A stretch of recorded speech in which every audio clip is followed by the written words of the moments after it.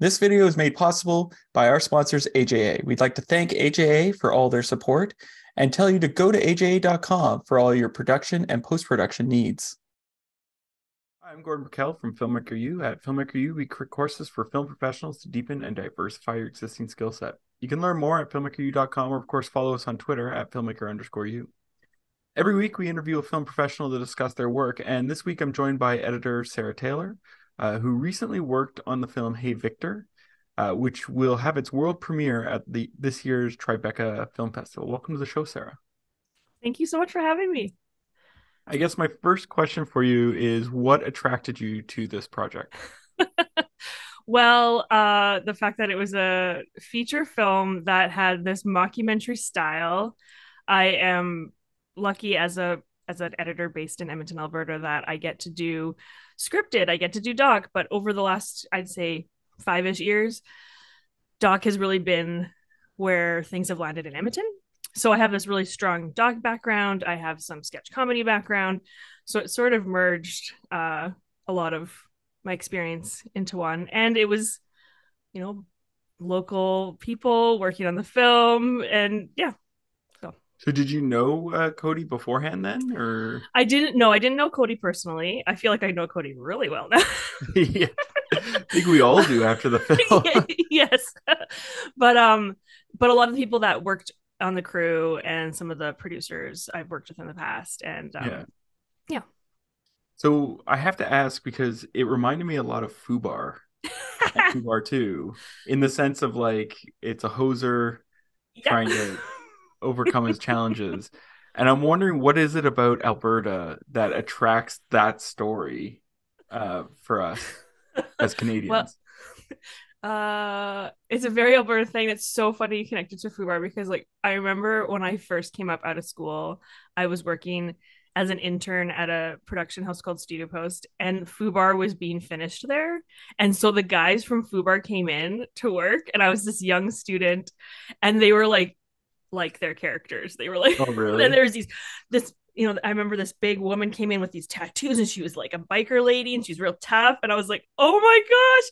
And so I'm watching the film as they're anyway, sidetrack. But yes, I don't know. I feel like it's those people exist in Alberta. And so, but they probably exist in other places Yeah, too. yeah. Like They're in you think Ontario about too. like Trailer Park Boys as well. Like there's just these characters that exist and So maybe I they're should fun. expand on the question, say, what is it about Canada Yeah. that we want to essentially poke fun at ourselves? Because if you think about it, like there's Shorzy that's out right now. Yeah. There's Trailer Park Boys. There's the two hosers from SCTV, Yeah. right? That's where it all started.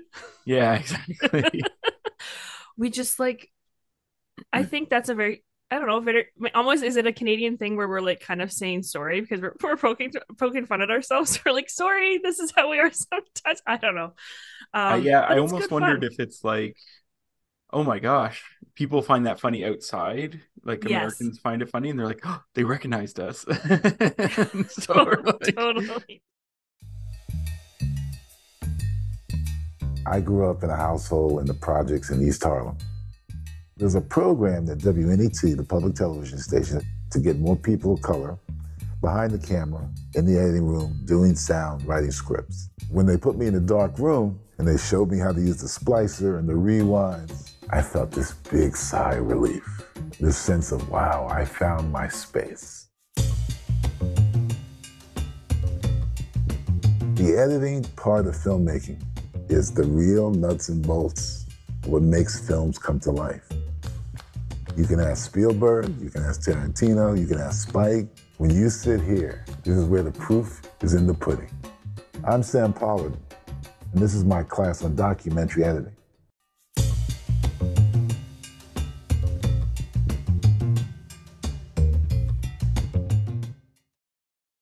so then I guess one of the things, because when I think of these sort of documentary style comedies, a lot of them can be like, I think of The Office was heavily scripted with a bit of ad libbing, Mm-hmm. and then there's Mm-hmm. others where it's like um, Best in Show, where it's like 100% ad lib. So where does this fall on that spectrum? There's definitely a good solid script, but there was lots of opportunity for improv. Like, and Cody just, there'd be scenes where Cody took it like real far, and I, moments where I was like, this is really funny, where then we had to like pull back because it made him like really unlikable. So it was definitely a balance, but there's a lot of really funny, and you have Colin Macri as like in there as a guest, and like so there was so many moments. A lot of the things where people were like kind of freaking out, those were all just like ad-libbed kind of improv moments of which one's the funniest, which one do we take. Yeah, well, because Colin Mockery's a legendary improver. Improver. So I was wondering, because it seemed, compared to Kate, the woman who plays Kate, who's actually looks like she's been trained and is going through the traditional acting process. Totally, yeah. She was fun too. She did some good improv as well. Oh, yeah. And I loved, and her reactions, like I loved being like, okay, I gotta go look, what is Kate doing right now? How is she reacting to this right now? She had some good funny reactions. Well, and I was wondering, like, because with her performance, there's a couple of things about her performance I really thought was good. But we talked via Facebook about the scenes, and you brought up the scene afterwards, after the screening. And what I thought was really interesting, or what I wanted to know from that, I guess I should start with, is what was the range and delivery in her rushes? She was pretty solid in like that awkward kind of gangly, like, I'm here to like serve Cody in the most things, right, at the beginning. And then I thought it was really cool, really, her in that scene where she really starts to just like let it out.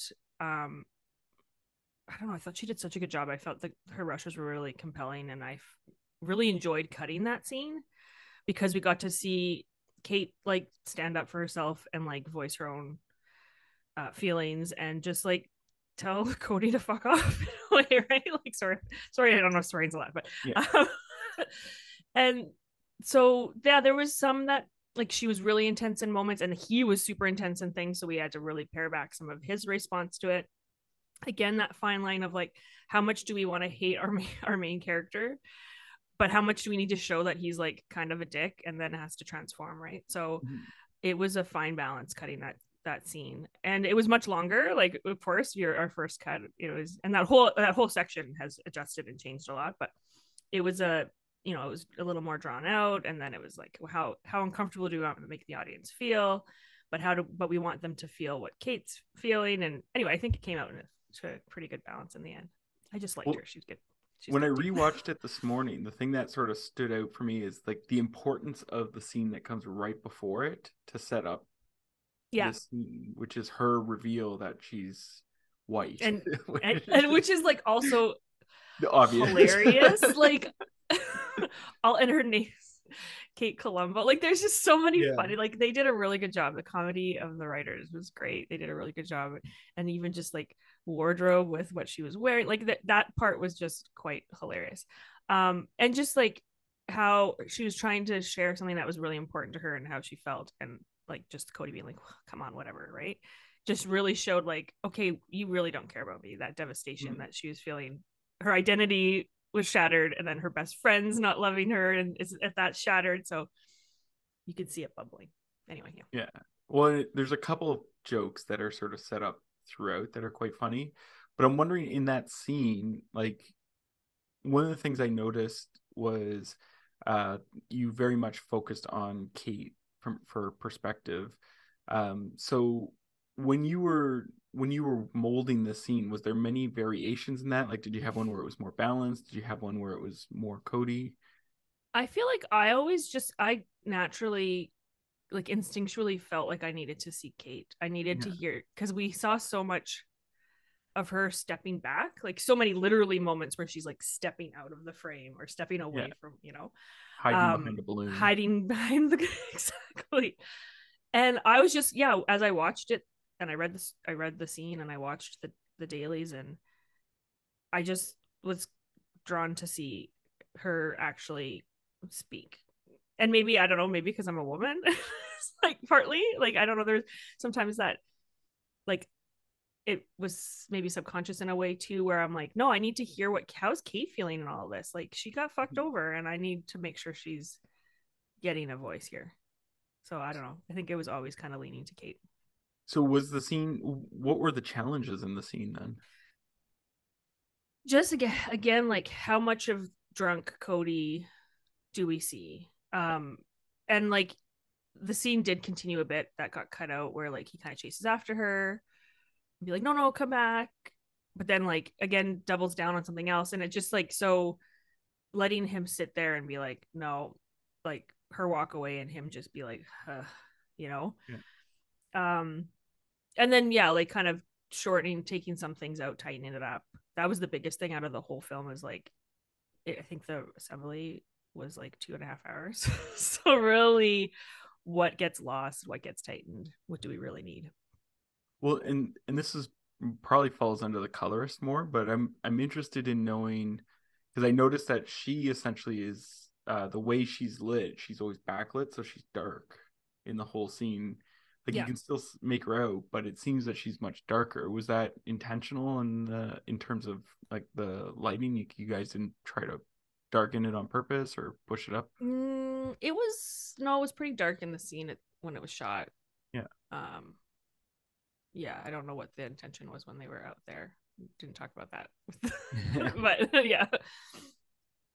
So I want to jump to the pawn shop, which has one of my favorite jokes in it.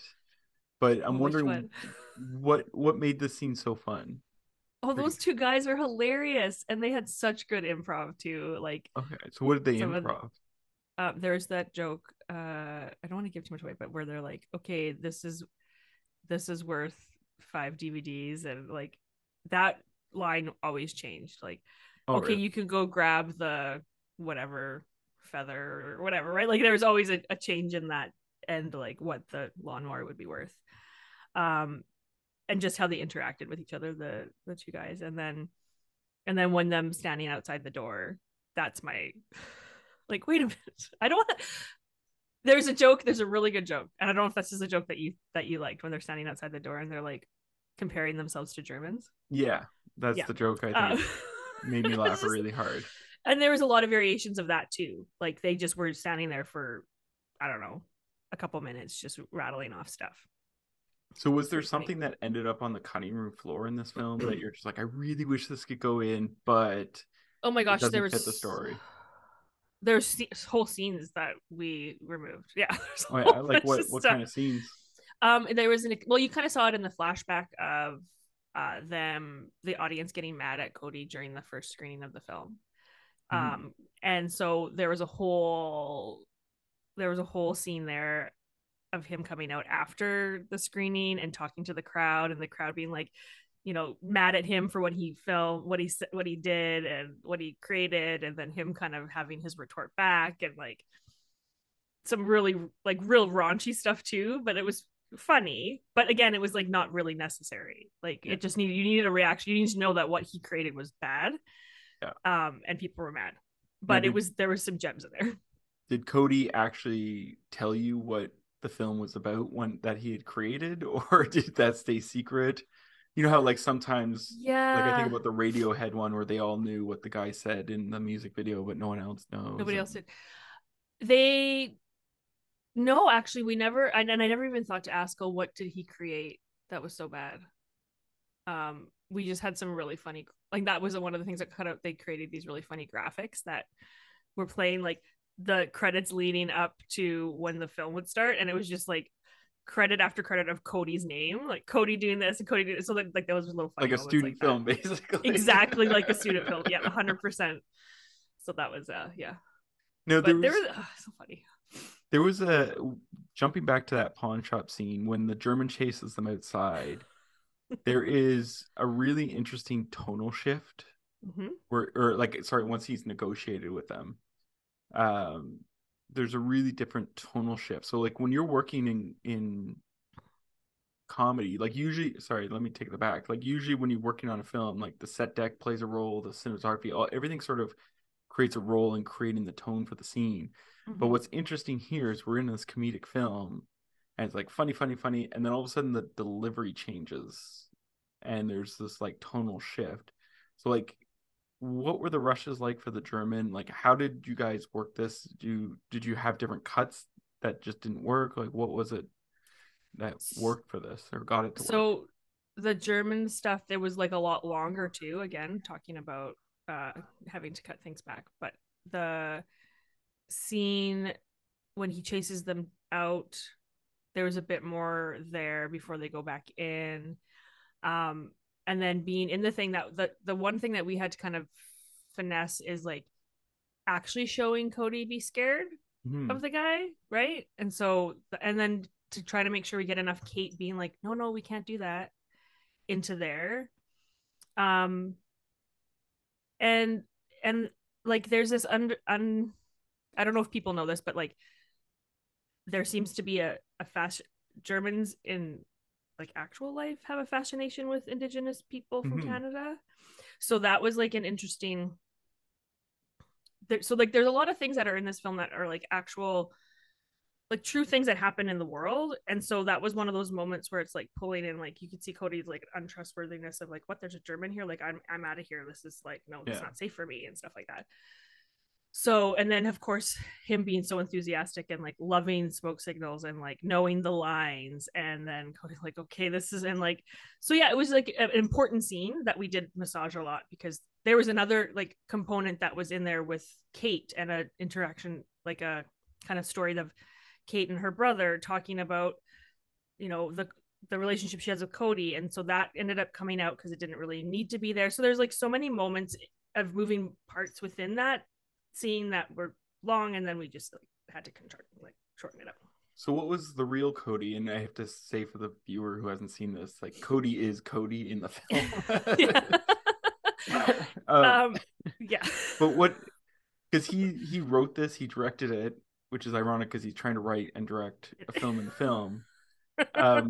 But how do you like, how comfortable was he with removing scenes and reworking scenes? Like, was there scenes that you had to sort of convince him to remove, or what was that relationship like? He is not like him in the movie. Like he's much more down to earth and not as intense.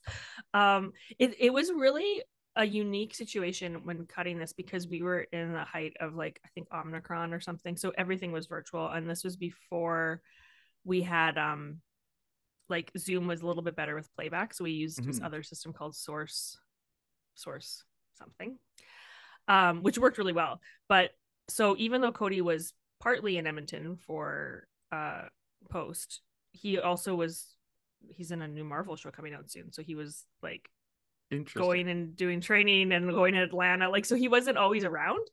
Can I ask which Marvel film he's coming out in? He's in Echo, the series.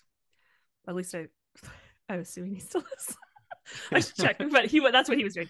And so yeah, so it wasn't like a typical where you really get to sit with your director and get to know them on a more personal level when you're in the suite together.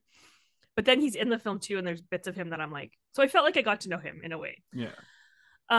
He was really good, and he worked really closely with his co-writer Sam Miller, and so they were really good about like discussing things. And then they had Joshua Jackson was another producer who also came into the edit, so that often it was Cody and Sam and Joshua coming in, and we're all, you know, talking together and working through scenes together. And so Cody was never precious of like, oh my god, I must keep that, and oh, my performance, like that was never his style at all. So, which is very refreshing, because I can imagine that would be really challenging as a writer director. And then it's also like a bit of some of it's his story, like he was young Viktor in Smoke Signals, so like this is part of his life, and he's been wanting to create something like this for a long time. So it's very it almost feels like having you on as with your experience as a documentary editor was because they were like, we're gonna shoot this as much stuff as possible. Oh my gosh. But what was your footage count? Oh, I don't remember off the top of my head now, but I do know that, yeah, like I said, our assembly was like 2.5 Then we got it down to like a 150, and that was still long. So like, and then it just like kept getting shorter and shorter, which needed to be. Like, you can't have a 2.5 hour comedy. Like, that would just be this style of comedy. It just wouldn't work. But it was just getting, I guess it was good to have those things, because then you're really what jokes land the best, what's actually part of the story that we really need to keep. And so that's why like characters were taken out. And but I guess that's the nature of most films, I suppose. But there was a lot of content, yes. Now, how did you, like, I think about the intervention scene, and I'm wondering what was planned in terms of the music and the watermarks, and what was sort of like in post you discovered.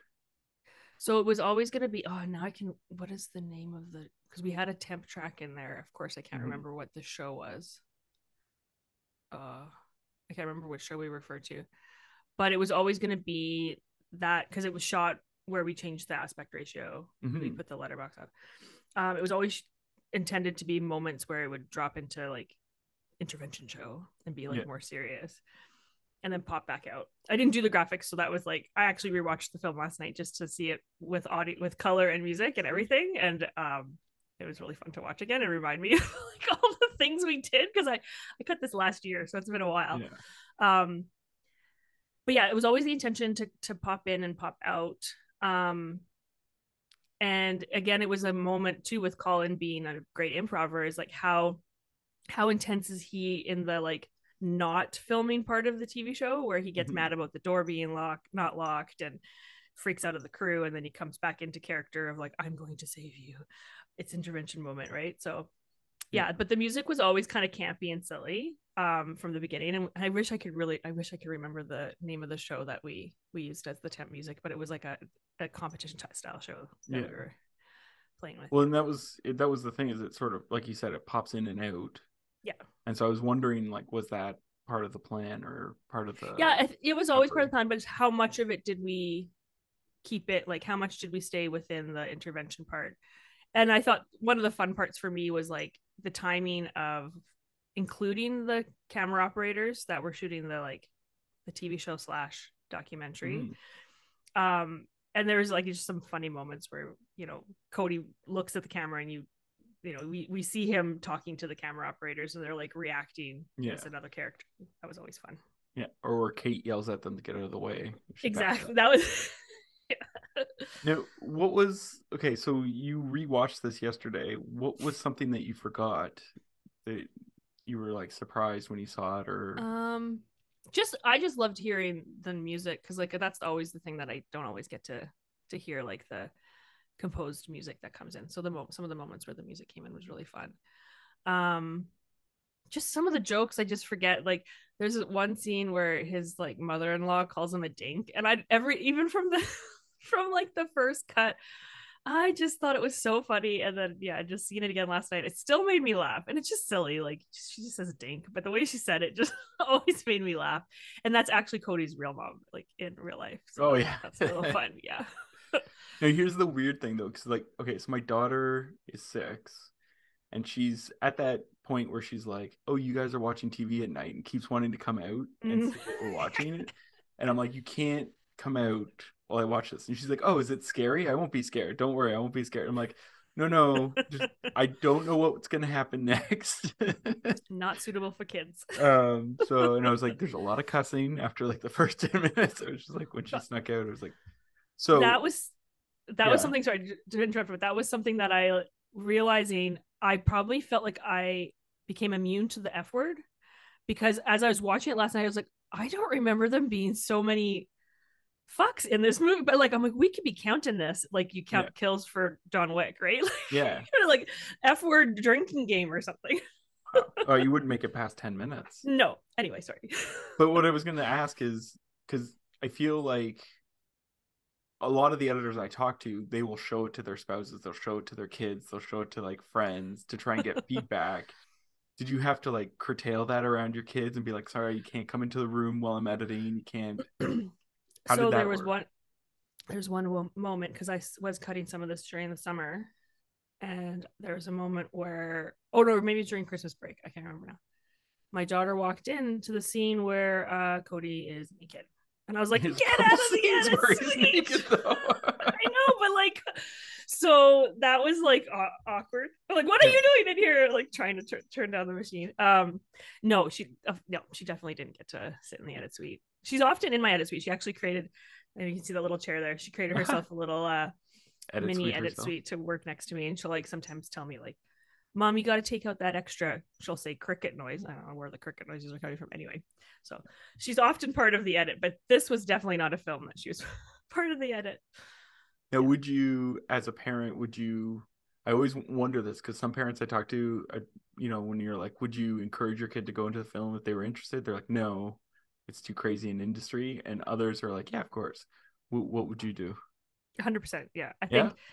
I think for her, because she's literally been in my edit suite since she was born. Like, when I took a quote unquote mat leave, but then had an opportunity to work on an episode of a show and I got excited. So I took it and she didn't sit. She was sleeping. She'd take naps beside me, like on the floor, or play on the floor. Anyway. Yeah. So it's been fun as a parent to watch her understand how movies are made. So she knows that movies are not real and TV is not real. And so like, we can shape it how we want. And sometimes she'll come and sit with me and be like, oh, you should get her to say this. Like she's already kind of made this connection of how you can get people to do in the film and television what you need them to do. And I don't know, she has a great creative imagination. So I would want her to totally go down a path if she wants to in this world. And like my husband's a musician. So we're both like kind of in the arts, and yeah, 100%. I also love what I do. And she sees that. She knows that like, her and my husband always joke like, oh, Mom's talking about editing again. Like I'm always editing is like what I do. So I think it would be strange of me to be like, no, you shouldn't do this, because I love it so much. So yeah. Well, what I found interesting, sort of what you were saying there, is like with my daughter, when we're watching cartoons or anything, like I will reference the actor doing the voice, or I will talk about the process. To the point where I feel that there's a lot of stuff that she's watched that I'm like, oh, that's going to be too scary. And she's fine with it because she knows the process in a sense, in a weird way. So like she watched the Harry Potters and we're like, these are going to be terrifying. And she's like, nah. Yeah, that's the same thing. My daughter's been watching like, total movie. Like she had a Harry Potter on her own Harry Potter marathon over Christmas break. Like, and she's 7, so like our daughters are close to the same age. And she always will talk, like we talk about how movies made. Even one day we went for coffee, we had a little coffee date, and she's like, Mom, let's talk about, I think it was the Pokemon movie. So this is a while back. Mom, it was really neat, how the voices were used. Like she was kind of we sat there and analyzed a film, and she was like 5 at the time. So I'm like, this is really cool, like to have these discussions about how movies are made and how it makes you feel when you watch something. And we always talk about the voice. Like she'll recognize voices. She's like, hey, that's the voice of so and so. I'm like, yeah, that's the actor so and so or whatever, right? So I don't know. I think it's fun. Yeah. Now I have one last question for you. What would you say is your favorite guilty pleasure film or TV show to watch? Okay, so it's a toss up. No, okay, my current guilty pleasure is Selling Sunset on Netflix. What's that? It's ridiculous. Gordon, it is ridiculous. It is a real estate reality show set in LA where they sell like $1 bajillion homes, and these women wear the most ridiculous clothes, and it's just reality TV trashy, but there's something about it. There's 6 seasons. I've watched them all. And typically I'm not a reality show person, but there's something about Selling Sunset so that's my guilty like trashy TV show. Yeah. Wow. Sounds amazing. Well, if you want to, the houses are cool. I'm gonna check it out. So season 6 has the most outrageous outfits that you're like, what is happening? But it's fun. Well, thank you so much for letting me interview you today. Yeah, thank you. It's been such a pleasure. Yeah, and that's it for this week, everyone. Make sure to check us out at filmmakeru.com, or of course follow us on Twitter at filmmaker_u. I'm Gordon Burkell. Thanks for watching. This video is made possible by our sponsors, AJA. We'd like to thank AJA for all their support and tell you to go to AJA.com for all your production and post-production needs.